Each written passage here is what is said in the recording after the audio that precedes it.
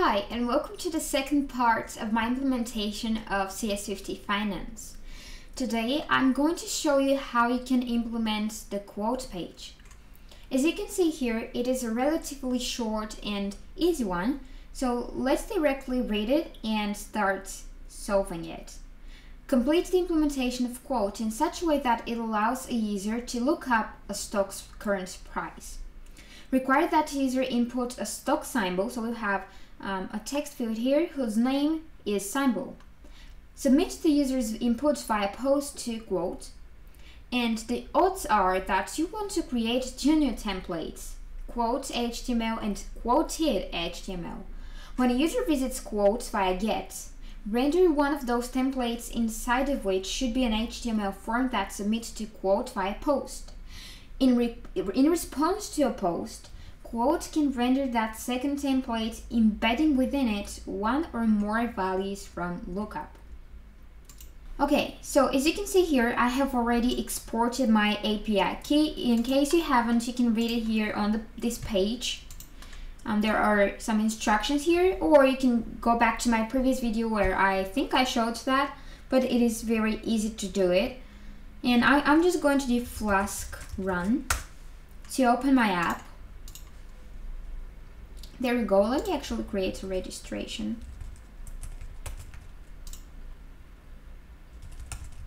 Okay, good. The first thing we would like to do is to check if our method is get or post. The reason is that depending on our method, we want to render two different templates. If our method is get, it only means that we would like to render our form, which is going to be in the quote page. If our method is post, it means that we have already filled in the fields and we want to check the price and we want to send a post request and render our quoted template. So the way we can check which one we have got is by having an if statement. If request method equals post, you want to do pass for a second, and else if it's get, what would we like to do? Well, we want to render our quote page, so return render template, and here we want to do quote HTML. So if you're not aware, this is the way we can obtain our method, by doing request.method. And if it is post, we'll see what we're going to do in a second. But else, if we have a get method, we want to render our quote HTML template. We want to render it and see what's inside of it. So now the next logical step is to create that template. So let's go to templates, new file, quote HTML. Now, for the purpose of this video, I'm just going to copy this from login and change only the parts that need any changes, because it is kind of long, not very long, but you can do that by yourself if you want. I'm just going to replace login with quote. I'm going to send this form to quote again, not to login. And let me check here. I actually think, yeah, I only need one field here, which is name, which is symbol. The name should be symbol. So let me remove this div here, not the button, only the div. And the name should be symbol. The placeholder, let's use stock symbol, or symbol, only symbol is good as well. The type should be text as well. Okay. And here I just want to change that to quote. Okay. Now let's actually try to go to quote and see what happens. It requires logging in. Okay, so I kind of forgot what I used here. Okay, so stock symbol. Well, we cannot do anything right now because we haven't implemented the post part. But yeah, we can see this text field, quote stock symbol, and we can see our quote button. So now let's go to the post part.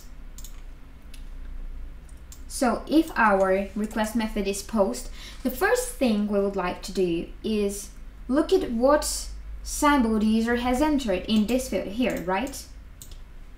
Because this way we're going to know what to look for. So let's do symbol equals request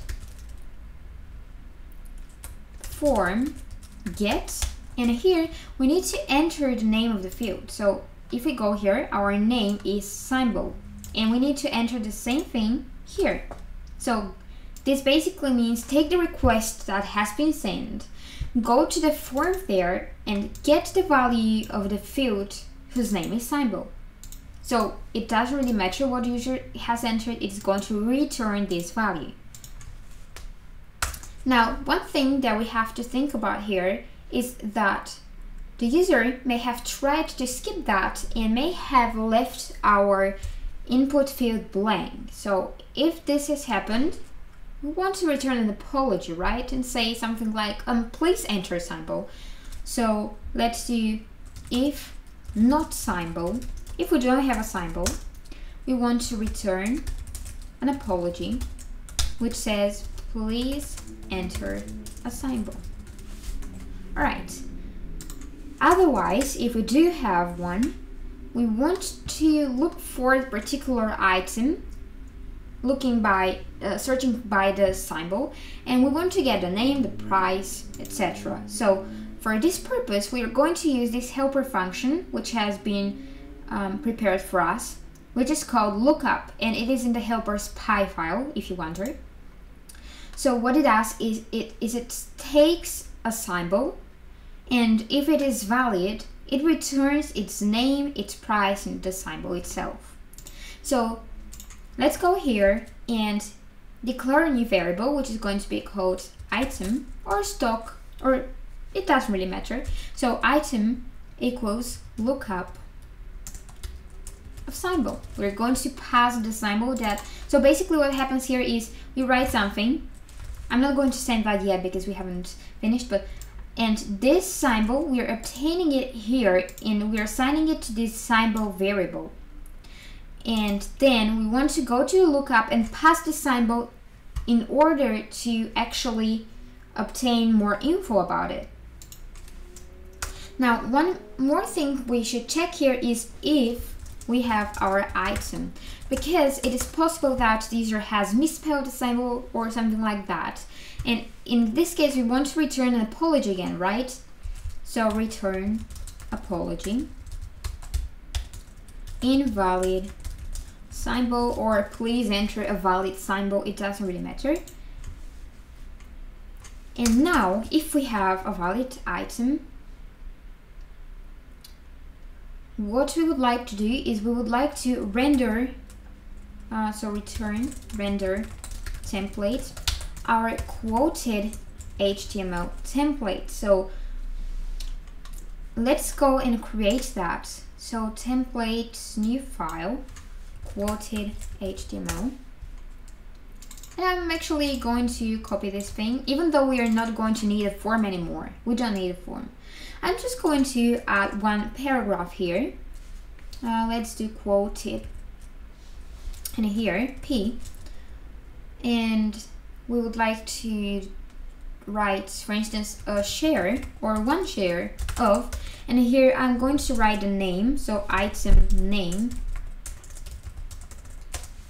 I hope you know that the curly brackets are used in order to insert a variable in here. So it is not literally going to be item name, but it is going to be replaced by whatever value item name has. And cost, we want to do item price. For now, it's that. I think this is fine. But now maybe you ask, well, where does this item come from? So this is a good question. And let's go back here to applications py. So if we only do if you only render quoted HTML, you're right that this file here isn't going to know where this item comes from. So we have to write that explicitly here. And we're going to pass a second argument, which is going to be item equals item. Now this may seem a bit confusing, item equals item, but basically you can write whatever you want here. If you do stock here, this is basically the name of the variable that is going to be sent to this quoted template. So you should have stock here as well. Let me return to item. I just wanted to explain that. And the second variable here is the one that you have pre-declared when you have used the lookup function. So I hope you understood this part because it seems confusing to most of the students, but it is not complicated at all. Okay, so once we have that, we can actually try to write apple and see what happens, but without the E.